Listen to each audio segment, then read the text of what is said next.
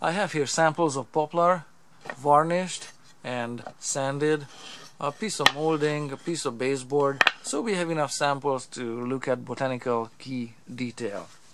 First off, names.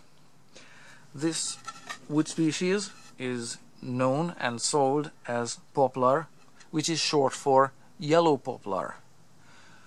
However, yellow poplar, this species, it belongs to the Liriodendron genus. Liriodendron is just Latin, it means lily flowered. The actual real poplars have nothing to do with this wood species here. The actual poplars are either known as poplar, cottonwood or aspen, depending on where you live and how trees are named. But especially the cottonwood, you know, they have fluffy little seeds that drift in the wind, and then they clump together in the on the ground or on the road, at the edge of the road, or whatever, in your kitchen, on your mosquito mesh, whatever. That's cottonwood. Those are the real poplar trees belonging to the Populus genus. Again, this is Liriodendron, and they have nothing in common. This tree has flowers, and poplars have that cotton balls that are blown in the wind. Okay, completely different trees. So, nevertheless, throughout this video, I'm gonna refer to this as poplar or yellow poplar. So, these boards are actually rainbow poplar. Now, rainbow poplar is not a separate species, it just has some it's a color variation of poplar, this yellow poplar, Liriodendron, that we have here. This poplar is fairly easy to identify.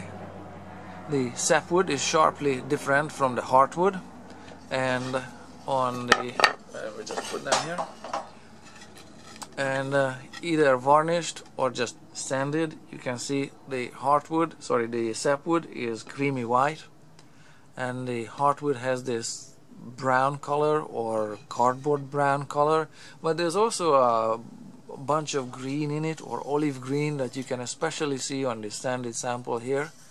Same on this trim. It's got a sliver of sapwood in it here, and the rest of it is heartwood. So they have this greenish discoloration to it. This is a ring porous tree, meaning it's coming from the eastern United States basically. It's got growth rings, and where the growth rings come out to the face grain, such as here, you can see it come out to the face grain. The growth rings have this, they are very thin, and they have this chestnut brown color, either here or on this one. You can see it on the sapwood. Chocolate brown streaks or chestnut brown streaks. So those are the growth rings when they come out to the face grain. Same in the sapwood, but now they are embedded in this greenish brown heartwood. So why this one is rainbow is you know, it doesn't have all the colors of the rainbow. What happens here, and I'm gonna explain why the similarities. This is actually a book match. So why this is rainbow is because the boards have this, the board color goes from very light to dark to extremely dark to basically black, and depending on how the light hits the darker spots here, the figured grain here around the knot, and this is why I chose to varnish these sides here in book match. You get sometimes a purplish color on them, or black, more so on the sanded side. You can see when I move the boards together that there's definitely purplish patches here, here, here, some purplish wash here, purplish there, same on the opposite side, purplish here, here, here. Okay, now this discoloration, this purple and black discoloration is caused by mineral deposits. The heartwood is darker because of darker than the sapwood because of the mineral deposits in it. So that's for any tree. And why in this species the mineral deposits react with the light this way, that nobody knows why, but it's got this nice rainbow color to it. This species is native to the eastern United States, like I said, and is extremely cheap. It is a utility wood species. It's part of crates, pallets, and these boards came out of a furniture that I destroyed.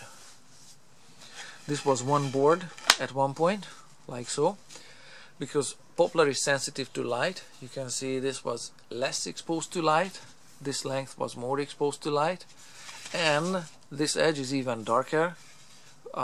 Just ignore my patches of varnish that came down to the edge, but it's even darker than the edge on this side. Okay, sensitive to light, tends to darken. Yeah, like I said, this was part of a furniture. It's also in plywood.